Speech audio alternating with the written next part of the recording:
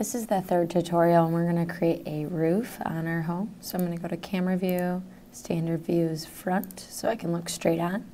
I'm going to first start with my line tool and I'm going to snap to the center of my wall, and I want my peak to be about 3 feet high. I'm then going to extend my line down to the edge of the wall, and then you'll notice I can keep extending. It's going to kind of grab that edge to extend it, and I'm going to type in 1 foot to have a nice overhang.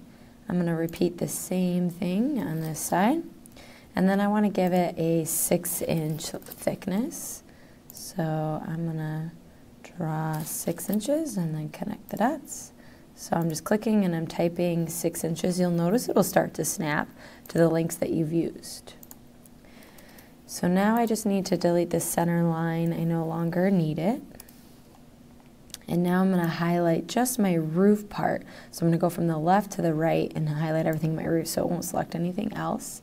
And I'm going to right click and make it a component, name it roof, and hit create. So now I can rotate around so that I can push pull it back.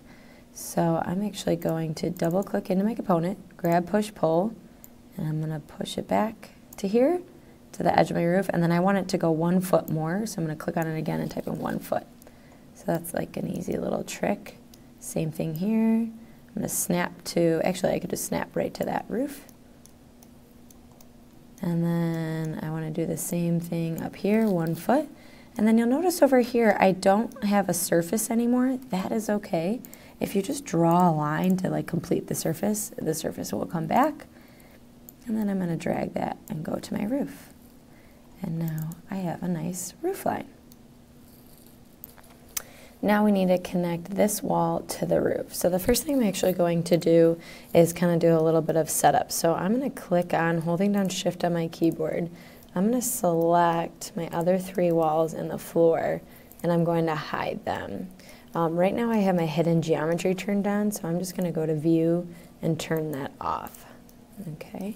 Now I'm going to go to camera, standard view, front. And actually before I do that, it's going to be easiest if I actually push my roof back so that it's flush with my wall, and then later on I can extend it back out that foot. So I'm going to double click on my roof and I'm going to push pull it back so that it's flush with my wall. Okay, so now camera view, standard front, and now I'm going to double click on my wall to edit it. And then I'm going to use my pencil tool to kind of outline everything. So now I have a surface. I can delete my old line. All right, so now I have a surface on that wall.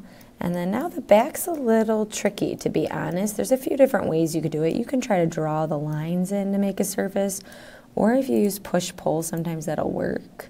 So I push-pulled it. Now you'll notice it gave me the lines, but it didn't complete the surface. So see how I have those lines?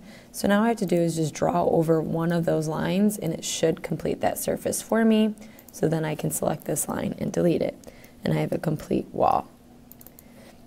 Now I can go to View tab, Hidden Geometry, and I'm going to just select everything, right click on Hide, and now I have this wall complete.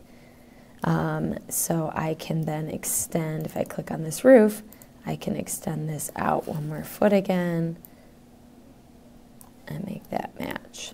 And then I would repeat kind of the same steps on this side as well, or you can copy and paste this wall and then just delete the window out of it if you didn't want it. That's one way to do that.